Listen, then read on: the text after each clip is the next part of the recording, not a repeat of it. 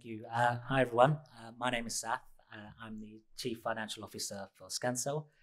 As Sue introduced, Scancell is a clinical stage immunotherapy company. We develop both cancer vaccines and antibodies. Our lead cancer vaccine is called SCIB1, and it's being developed for advanced melanoma. It's got some pretty compelling monotherapy data, as well as data in combination with checkpoint inhibitors. We've got some near-term milestones coming up in H2 of 2024, later this year. Hopefully by the end of this presentation, you'll have an appreciation of the science, as well as the studies, and a clear idea about upcoming milestones. By way of introduction, Scancell develops both cancer vaccines and antibodies. Why both? It's all about the adapted immune system and stimulating potent T cells. That's really the expertise of our CEO and founder. Her name's Professor Lindy Durrant. We are listed on AIM, which is a junior market in London. We're backed by Redmile and Vulpes, who own respectively 29 and 13% of the company. Late in 2023, we raised a further 12 million, and we brought in some further life science specialist investors, which all leaves us quite well positioned to reach well beyond our near-term clinical milestones later this year. We've got opportunity to extend that even further, so our antibody portfolio is available for out-licensing. We've got 5 antibodies. One of those antibodies has already been out-licensed to Genmab. We received $6 million up front, and there's a further 624 in development milestones as it progresses. Progress of that antibody called SE129 remains on track, and so we do expect further milestones down the line. We've got a lean and experienced team. We have the clinical team in-house, so we don't use CROs, allowing us flexibility and transparency in the studies. And we are now building our commercial capabilities and building our expertise to progress our assets into the late-stage clinical studies that we're looking to do. Here's our pipeline, and this is a pipeline that shows our assets that are available for development right now. As you can see, we've got multiple assets in the pipeline, all derived from our proprietary platforms. So we've got 4 proprietary platforms: Immunobody, Moditope, Glymabs, and Avidimab. There's further details on our website. But as a small biotech, it's about organizational focus and capital allocation. That's why our focus is around the lead 2 cancer vaccines that we've got. SCIB1, iSCIB1, which I'll talk about mostly in this presentation, and Modi1, which is a peptide-based vaccine as well. The Glymabs are available for partnering, and we do strongly believe in the therapeutic potential of all our assets. As I'm going to focus on SCIB1, I didn't want to diminish our other assets, so I'm going to just briefly talk to you about Modi. Modi is a peptide vaccine.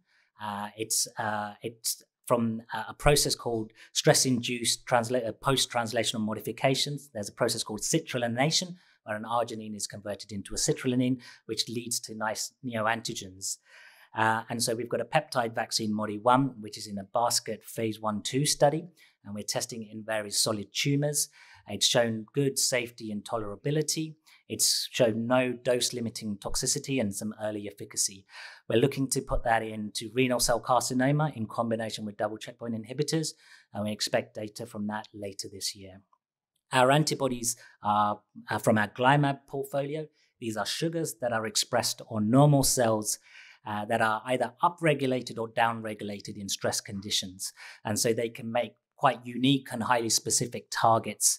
And we've out-licensed one to Genmab already, but they also have potential for ADC, for T-cell redirecting, and there's some early conversations about radiopharmaceuticals as well. So that antibody portfolio provides us some non-dilutive funding that we can use to fund our other assets. So for the rest of the presentation, I'm going to focus on our lead cancer vaccine, SCIB1, and the second generation of it, iSCIB1+. I'll talk to you very briefly about the science, then I'll show you the studies that we've got. So SCIB1 is a non-personalized DNA cancer vaccine. I think there's a combination of factors that make it quite unique and quite competitive in this space. SCIB1 targets antigen-presenting cells in vivo. So it targets the cells that are already in your body, and that compares to cell and gene therapy and CAR T, where you're injecting cells into the body. It's off the shelf, so it is not personalized to individuals. That's our thesis, is about how you stimulate the right T cells, and not necessarily always about the antigen that stimulates a response. It's delivered needle-free. So we did look at electroporation. We explored it with electroporation. Getting DNA plasmids into the cells is a little tricky. That's why you usually have to use electroporation. But we've partnered with a company called PharmaJet, and we found that their intradermal device, which is needle-free, is working pretty well. And we've shown little toxicity in the studies that we've got. So the combination of these is what makes the ImmunoBody platform and the SCIB1 quite unique. Just to explain the science a little bit more, so SCIB1 is a DNA plasmid that encodes an antibody-like protein that you can see there. In the target binding areas of the antibody, we've got specific epitopes that are specific to melanoma. This is GP100 and TRP2. These are broadly expressed across melanoma and have been cloned from patients that have shown spontaneous regression of their melanoma. So these are validated targets in the melanoma space. The FC component of the antibody is retained, and that's really what goes on to stimulate the right type of T cells, which I'll show you on the next slide. At this stage, I would say the epitopes that we've got in the target binding region of the antibody is customizable. So we can put in different epitopes, different validated epitopes that target other therapies too. And one of those targets is NY-ESO, which is indicated in small cell lung cancer. So we do have a product called SCIB2 that we can go on to develop. Once we show efficacy, again, it's just about capital allocation. So this is the ImmunoBody mechanism of action. The ImmunoBody in pathway 1 goes directly to antigen-presenting cells, where it's taken in by the antigen-presenting cell, processed, and the known epitopes are expressed on MHC1 and 2, stimulating potent CD8 cells. So it's about stimulating the right type of high avidity T cell, potent T cells. The second pathway that happens is at the site of injection, the DNA plasmid can go straight into smooth muscle cells, where the DNA produces the antibody-like protein. That circulates and goes and binds to the CD64 receptor on antigen-presenting cells, and also getting internalized, antigens processed and presented for potent CD8 T cells. And the science is the combination of pathway 1 and pathway 2, the direct and indirect, is what increases the potency of the avidity responses of T cells. All this, I think, leaves SCIB1 as a competitive vaccine in the space. Melanoma is pretty well established, and there's some important trials going on, particularly with Moderna and BioNTech. Moderna with their personalized vaccine. And I'll come on to explain how we're different and how we're positioning ourselves differently in a second. But personalized vaccines, whilst we believe will work and we hope will work, do pose some technical and economic challenges. Each vaccine needs to be manufactured individually, and at least in the UK, we do see some feedback from the NHS hospitals about storing personalized vaccine for 2 years and making sure that they can, logistically treat the patient for 2 years. Whereas our vaccine is going to be off the shelf. So in the time that a personalized vaccine is going to take 6 weeks to biopsy, run the algorithms, find the epitopes, develop the vaccine, and then get it manufactured, we think our vaccine will be available straight away. And if we can demonstrate similar efficacy to these personalized vaccines, we think it's a pretty compelling market. And what I would say about both personalized and non-personalized vaccines is there's a school of thought now around combination with checkpoint inhibitors. And so we do believe if we can find the right product position and, cancer vaccines working synergistically with the checkpoint inhibitors, this can be a really compelling market and a really a compelling option to treating cancers. So now I'll talk about the studies. So we did test SCIB1 as a monotherapy. So this is the original study, and what we showed from our monotherapy study is an efficacy signal. So on the left-hand side, you can see that we tested it in patients with tumour present, so it's considered a slightly later stage of the disease. And in patients with tumour present, in 15 patients, we showed 60% of those patients had stable disease. That is somewhat comparable to checkpoint inhibitors alone. On the right-hand side, you can see our monotherapy data in patients who did not have tumour present at the start of the study. And just to explain the chart that you can see, each of those red dots that you can see are resections. That's the surgeon going in and taking the tumour out as far as they can see it. So these patients all had high chance of reoccurrence. And as you can see, when they entered the study, the first 10 patients in the teal colour were immunized with SCIB1 alone. And the first 10 patients were disease-free and alive and well 5 years later. The next 4 patients that you can see in blue did have a recurrence and then went on to another form of therapy, so checkpoint inhibitors, and they were also alive and well 5 years later. And unfortunately, 2 people succumbed to the disease. So 88% of patients remained disease-free after 5 years. So I think that's pretty compelling efficacy signals.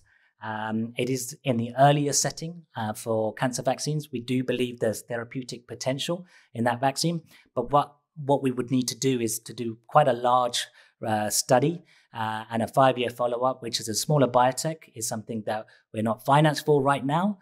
And so we decided to think about a later stage disease setting and in combination with checkpoint inhibitors. So we will come back to the earlier setting because we think there's therapeutic potential, but we're pursuing a later stage disease at this stage. So this is the treatment landscape for unresectable melanoma. In that resectable melanoma space, that's the 88% data that we've shown. You can see Moderna and Merck have their neoantigen vaccine. We are targeting first-line unresectable melanoma. The current standard of care in that setting varies a little bit, but it's normally the most efficacious treatment is double checkpoints of IPI and Nivo. And our thesis is to put our cancer vaccine in combination with IPI and Nivo to see if we can improve the clinical outcomes for these patients.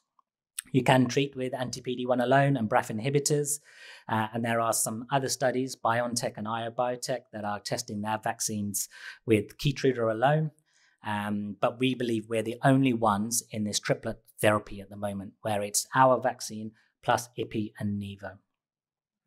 So that's the study we are doing right now. It's called the SCOPE study. It's recruiting stage 3 and 4 melanoma patients with unresectable melanoma that are suitable for treatment with IPI and Nivo and have had no advanced treatment for advanced disease. The study has been designed as a Simon 2-stage study to demonstrate non-futility. And so to demonstrate non-futility is to say we can achieve over and above what the double checkpoints achieve alone. And we've reported on the Simon stage 1 data, which I'll show you right now. And now we're in the second stage of that study. So when speaking to our principal investigators and our advisory board who is advising us, oncologists, specialists in melanoma, they believe the objective response rate for IPI and Nivo is 50%. And what we're trying to achieve with this study is to increase that 50% to 70%, which will demonstrate a meaningful difference that our vaccine is adding to the efficacy of just the checkpoints alone. So this is the stage 1 data. What you can see on the left is a waterfall plot. And of the 13 patients we've reported on so far, 11 of those patients showed a disease regression. So a 30% or more reduction in their tumour as measured by RECIST 1.1. One of the responders that we've reported on so far has shown a complete response. Patient number 2, as you can see, did show a reduction in their tumour, but it's at 24%, so not at the magic 30% number, but stable disease, and 1 patient had progressive disease. Now, 1 patient who had progressive disease did have bulky tumour, M1C, but as you can see, patient 9 and 10 also had bulky disease, so we can't see any differentiating factor or anything that would suggest we need to stratify this population. What you can see on the right-hand side is the duration of response, and we're demonstrating, and we'll continue to follow these patients. These are durable responses. The current standard of care, Ipi and Nivo, is about progression-free survival is about 11.5 months, and we'll follow up these patients for 2 years. But it's important to say the primary endpoint of this study is objective response rate, and as long as we can demonstrate above 70%, we will have enough of an efficacy signal to progress into a phase 2/3 adaptive registration study. And we're currently at 85%. We're in the second stage of this study now. So SCIB1 has monotherapy data and has combination data in stage 1. And so I just wanted to introduce iSCIB1+. iSCIB1+ is the second generation of SCIB1. SCIB1 has specific epitopes, and those epitopes are HLA-2 restricted. So we do have to do a screen for those patients to make sure that they're HLA-2 positive before we can test the SCIB1 vaccine. iSCIB1 plus doesn't have the HLA restriction, so we can address 100% of the population. And we're very confident with iSCIB1+ because it's got the same epitopes as SCIB1, just more epitopes that are not HLA-2 restricted. It also has an extended patent life of 15 years, so it's very likely iSCIB1+ will be the vaccine that we take forward into registrational studies. iSCIB1+ has been approved to be added to our study as an additional cohort, and so recruitment is well underway in that cohort, and we expect to report on that data too at the end of this year. Off the back of the SCOPE data, so considering SCIB1 and iSCIB1+, we'll assess which of our products that we're going to pursue into a phase 2/3 adapted registration study, getting to the business end of things. So these are the milestones coming up. We have SCIB1 with double checkpoint inhibitors, and we're waiting for responses in 43 patients and to demonstrate above 70% overall response rate. We're at 85%. And iSCIB1 to report in 43 patients too. The MODIFY study should read out some clinical data towards the end of this year, allowing us to position where we want to put that peptide vaccine into development. And one of our antibodies for small cell lung cancer called TC134, we'd love to take into the clinic ourselves. That's the one that we're excited about. And subject to partnering, financing, and licensing conversations, we'd love to put that into the clinic too. So an exciting time for Scancell. Lots of clinical milestones coming up. And thank you for your interest. And hopefully I've piqued your interest enough to follow us into our clinical data readouts in half 2. I'll just end in the outlook, but happy to take any questions.